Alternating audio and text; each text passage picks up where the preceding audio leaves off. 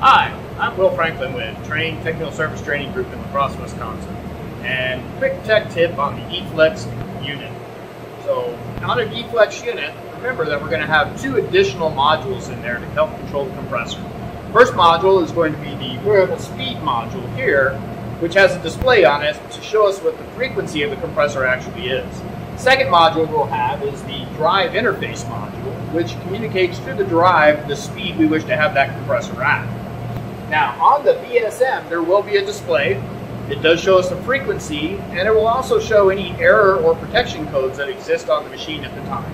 Be sure to reference the correct diagnostic manual to determine exactly what those diagnostic codes mean. Thank you.